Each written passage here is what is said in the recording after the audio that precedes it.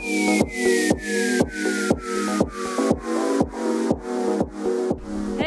we're at Laguna Cocha, a very less touristy spot than a lot of the other places that we've been here in Peru. It's a nice hike, about 4 miles with 1,210 feet of elevation gain. Just a little bit windy, so it has been hard to chat with you guys along the way. So yesterday we went to Salineras, which is an actual Incan salt mine from way back in the day. It's really, really interesting site. Not very touristy, and we went on a hike there, which was a good introduction for us into this hike. After we went on the hike with Rob, we split up and we found a really nice free campsite. We have a couple more hikes planned this week. 1,000 feet elevation gain isn't the simplest hike, but it's a good introduction. We're gonna, work our way up to some harder hikes, to some really, really cool stuff this week. And Danny found them all for us, so thank you very much, Danny. All of these hikes are in the Sacred Valley of Peru. So there are just ruins everywhere. There's beautiful peaks. It's just an incredible part of the world. And I'm so glad we spent the extra time to explore it. ¿Qué escuchas? Sendero.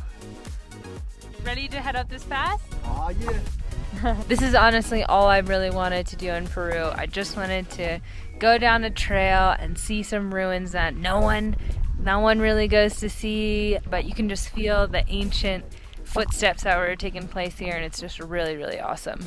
Cheers! What a place to have lunch! So you think we better leash her up? Yeah, lots of sheep and llamas, alpacas. What are these guys? Let's check them out.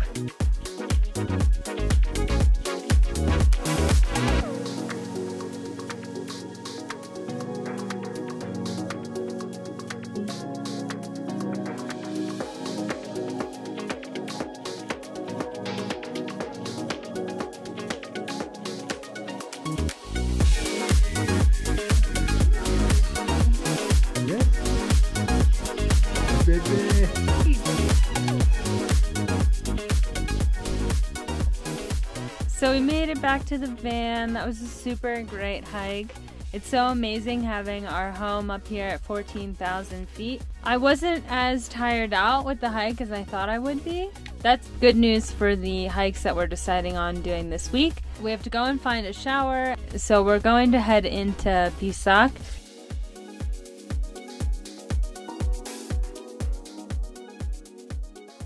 Found a shower for 6 soles each, which is $3 for the both of us to take a shower. Yeah, pretty good. It's at a hostel. Not bad. See you later. Okay. Nice. We have made our way down the Sacred Valley a little more to do another beautiful hike here in Ollantaytambo. The hike is called Intipunku. It's about 12 miles long. And AllTrail says it's 7,000 feet of elevation gain. Seems like a lot, huh? This hike has really incredible views of Apu and Veronica. We're staying outside of a nice little restaurant in Ollantaytambo. Not really in the city, more nature spot. We've stopped here at Mirador Descanso. All the way up there has just been really incredible views of Veronica. We actually brought that water filter that Emily got me for Christmas. I love that thing. It's super cool because instead of like pumping, you're just using a squeeze action for force, which is much easier on the body. And because of that, we can carry a lot less weight since this hike is all in the sun. And actually, the last spot to fill water will be up here in a moment, about halfway through the hike. And it's an old Incan canal, so that's gonna be sweet to drink out of that.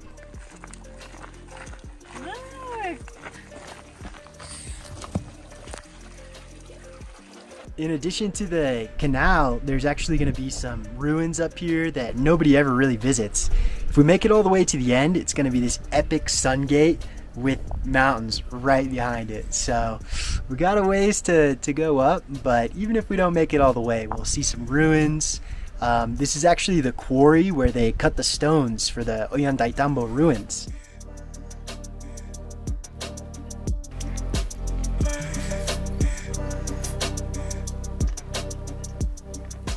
still have a long way to go up to the top, so I just jogged up here to the Incan quarries. I guess this is where they got the stones. And I assume they must have just kicked them down the hill for a while. Let it roll down there.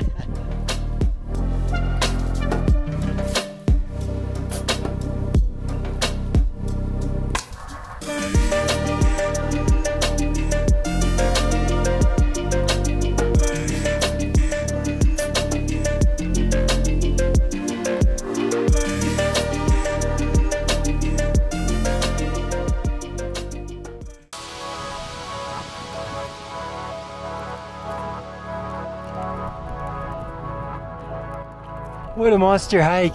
We didn't expect to be getting here so late, but we made it. And that is much better than a gym. We're gonna have to stay a while because there's a huge mountain right there and I really want to see it. Fortunately, there's another path down and we got some lights down this valley, this near valley. Boom! Look at that, easy, quick downhill, but it's time for some much needed break. Sambrita doesn't want to take a break, she wants to keep going.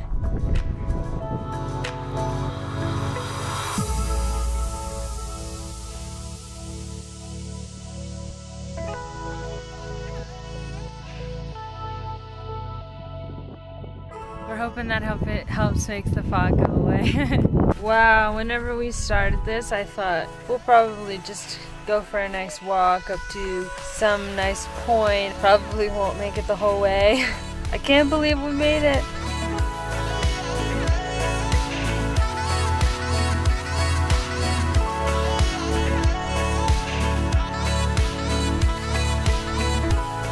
Well, I guess those cookies worked.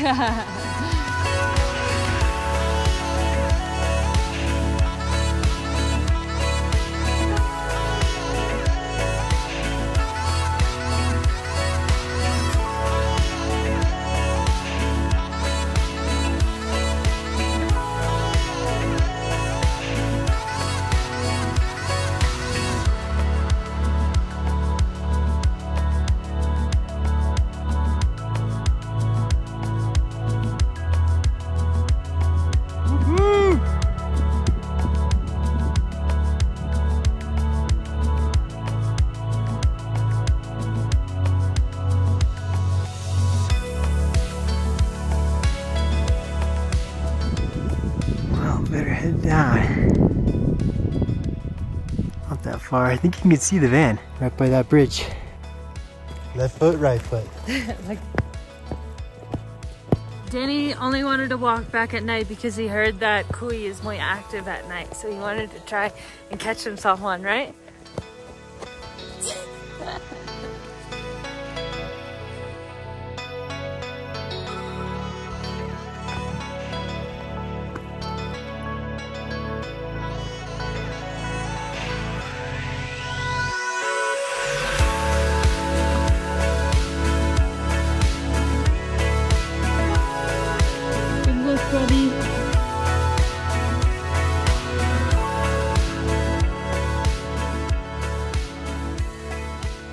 Oh, it feels so good to be back in the van. My little home is such a perfect place. I can't think about anything besides making food though, because that was a very long hike. We got this artisan bread from Pisak. It's all from sourdough, so it's super duper tasty. And we're gonna make our favorite snack before our big post-hike dinner. This snack is also perfect because it doesn't require any cooking, because we are out of propane, as you can tell, because of the camp stove. Wow, what a spot to wake up in the van. Got him! Because these dogs are not very nice.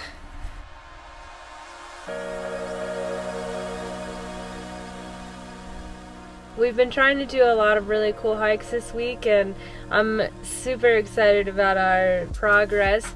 Making our way from a hike that wasn't very hard all the way up to yesterday, which was really hard. I hope you guys enjoyed the Sun Gate as much as I did. It was such a beautiful place. The spot that we stayed for the last couple of days has been really nice. The owner is really friendly, bathrooms are really clean, the showers are cold, that's the only thing. We've enjoyed our time here. It's very quiet besides the Machu Picchu train going by every once in a while. And it only cost $4 a night. But wow, my legs are sore, so let's go take a nice drive.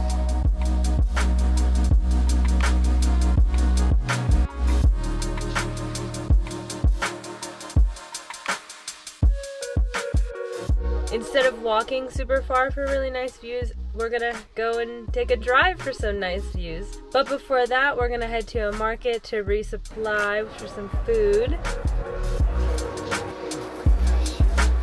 Oh, tranquilo.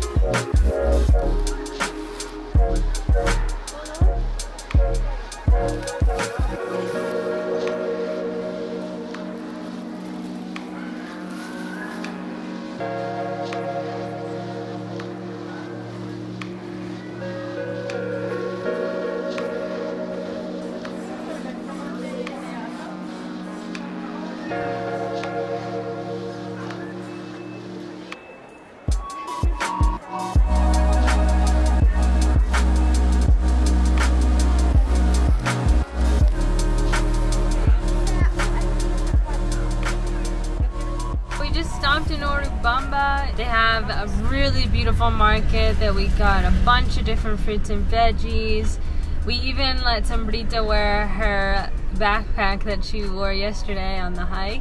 All of the sweet little merchant ladies loved Sombrita. After the market, we headed over to our favorite bakery in the town, which has sourdough bread.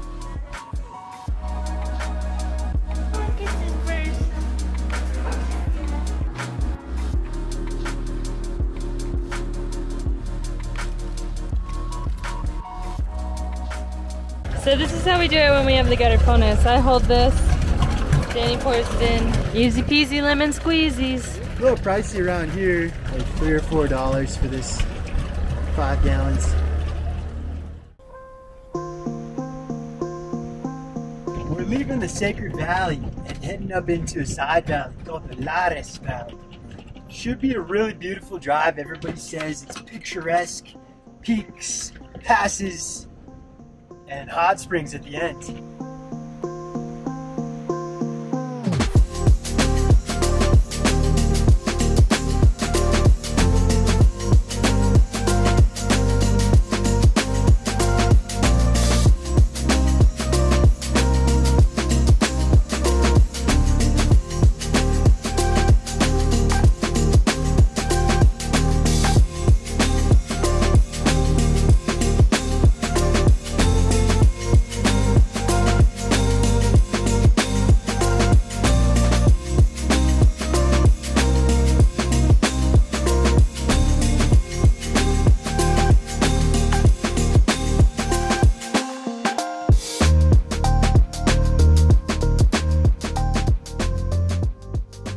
To 14,560 feet in the van. This is the highest we've ever been in our van, and we're heading back down. This is the highest point here in Lares. I'm so happy that nothing happened with the van and everything is okay.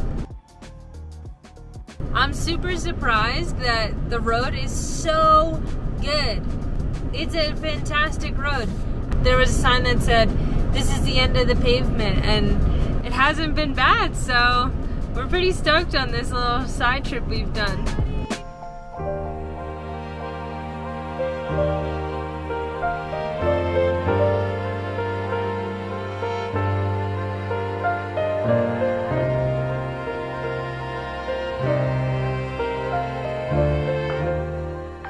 I think we finally know the difference between llamas and alpacas. There are definitely more alpacas because they have softer fur. They have short snouts and shorter length bodies, and llamas have the longer snouts and longer bodies.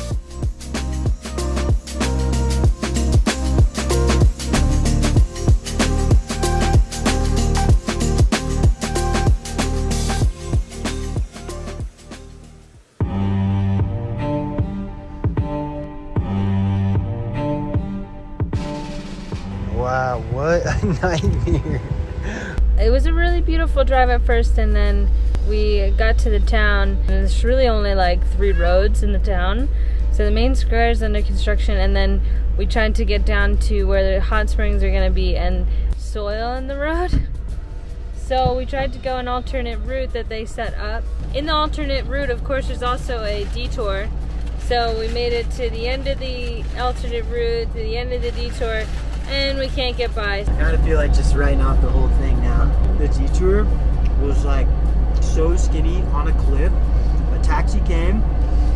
Luckily, I was able to convince him to back up. He didn't have to back up that far. I would have had to back up along the cliff super far. He was on his phone too.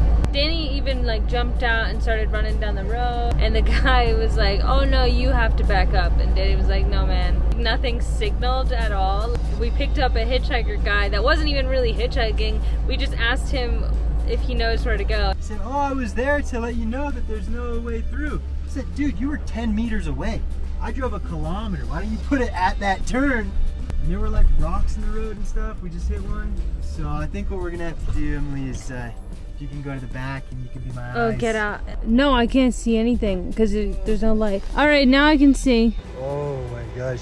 I think we've backed up about 1 kilometer now. And there's stuff like this I have to dodge. Emily's up in there. Should be almost there.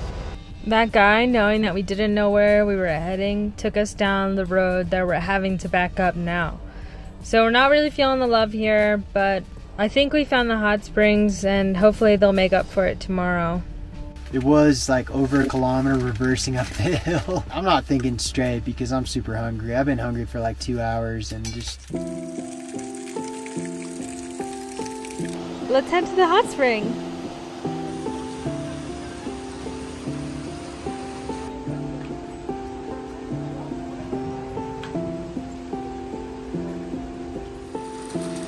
Actually, that's pretty hot.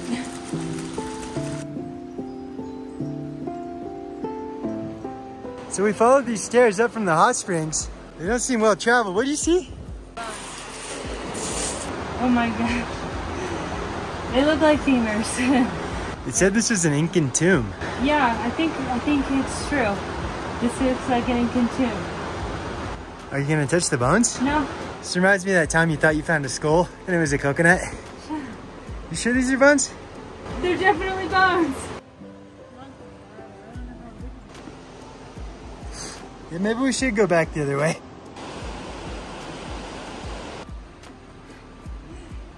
Nice little side hike. We're back from the hot springs. That was a nice little dip we had. Now we have to take that Howering road back to the main dirt road. Danny has come up with the idea to use the drone so that we can see if someone's coming. It's only 1 lane and there's really not many places to turn around. Okay, looks like nobody's on the road that I see so far. This road is so skinny along a cliff. I mean, it looks like nobody's coming for quite a ways. Wow, look, it goes along that edge right there. Yeah, but it looks all clear at the moment, right? Yeah. So I'm watching the drone to make sure no one's coming. And if anyone does come, we're gonna just park. We'll pull over and park in a wide spot. Well, this would be a good spot to stop if there was a car.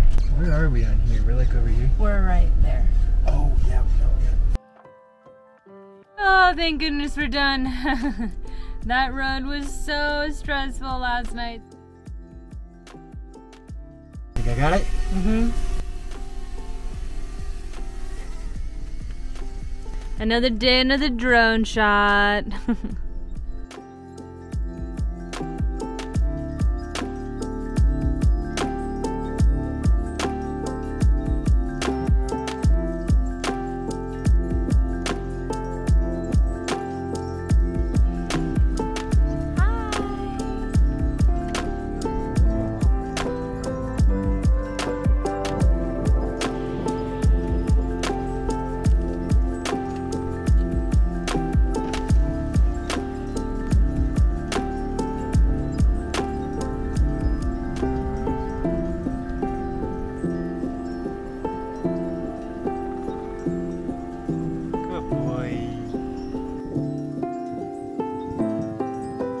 Okay, before we leave, let's do a little coca blessing and thankfulness for the wind. Let's see how crazy this wind is.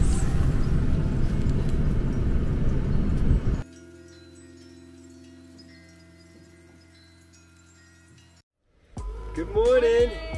I hope you've enjoyed going around the Sacred Valley with us, checking out all these little known places. One last hike to end off the series today. We're gonna have a guest star, Graham the cat, coming on the hike with us. So this hike is up above Urubamba in a side canyon, side valley here. The reviews on All Trails and iOverlander is that this is the most amazing hike people have ever done in their lives. You know, it's hard to describe why that would be, but I think we're about to find out. This is the Pumahuanca Valley Trail, and we're just gonna head steadily uphill, about 2,500 elevation, and I think you can just go as far as you want, really. So, if we would keep going, this would go to the hot springs of yesterday, up and over the mountains. Let's get going.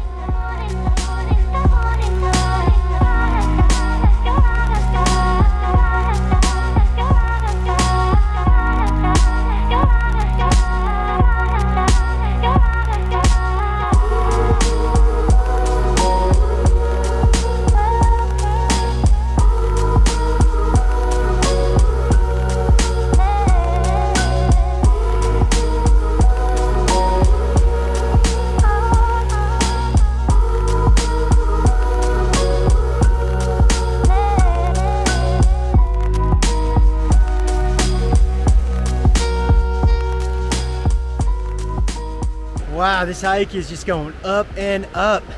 Cat's doing great, dog's doing great, but tale is there's a village up here, which really makes you wonder because obviously there's no power, no internet, no sewer.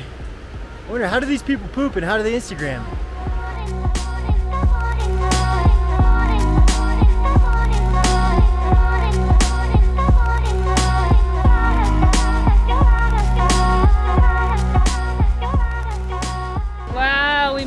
A nice break in the dense forest and just a beautiful little valley we came to. Graham is pretty vocal, so we know when he wants to get into the bag and out of the bag. He usually will just stop or lay down or meow if he wants to go in. Whenever he wants to get out of the bag, he'll meow, start to put his legs out, and then I'll kneel down. But he's a really good hiker.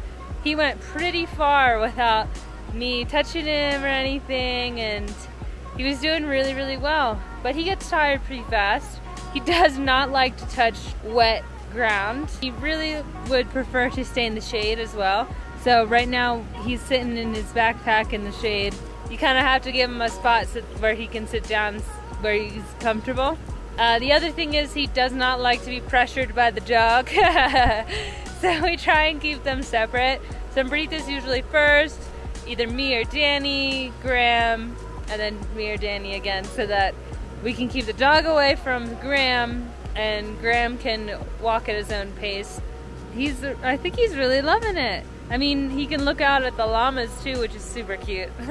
So a couple people just walked by with a guide, which makes us feel pretty accomplished when we don't need one. We can figure out the trail on our own. But they just said that there is a waterfall coming up, so let's go check it out. As a kid, I used to live out by a lake, with lightning bugs collecting sticks and secret handshakes. I was invincible then, my heart so pure I had no fear. And those were the years that I hold so dear. And it felt so right, having you by my side. I would never waste your time or mine. Do you ever think about the time when we were young? Everything we dreamt of being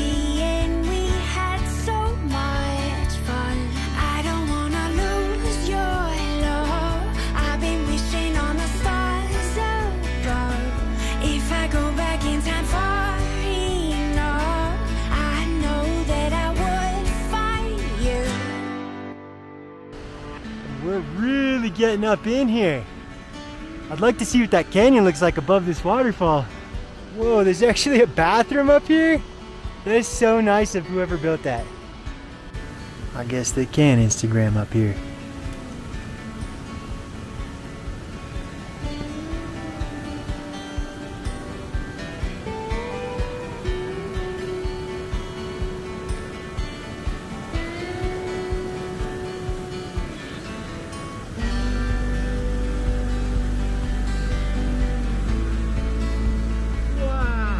Whole valley just for us.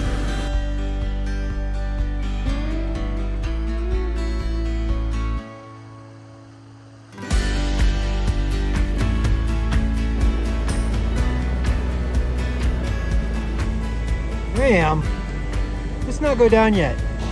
Thanks, buddy. Emily's calling this Turtle Rock.